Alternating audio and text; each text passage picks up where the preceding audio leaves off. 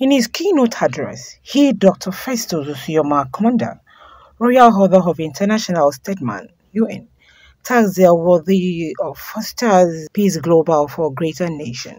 Abuja Peace Alive initiative becomes an antidote and sends strong message to the airwaves and consciences of the people on why they should thread the path of peace. We are proud that we're identifying with these people and appointing them as champions for world peace and human dignity. To have his name written, okay, in the good book of history of this country, okay, and amongst the international community, then he should, rise up and feed Nigerians. Recognizing their impact to humanity, the award recipients, Mrs. Queen Kazina from the UK and Dr.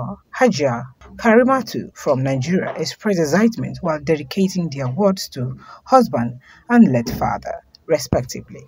Today is such a wonderful day for me, and I must say I'm very exhilarated.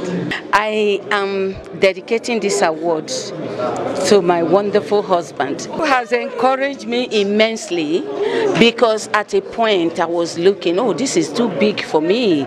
However, some of the clergy award recipients and Chief Frank Bubi could not hide their excitement over the UN award. I'm so excited.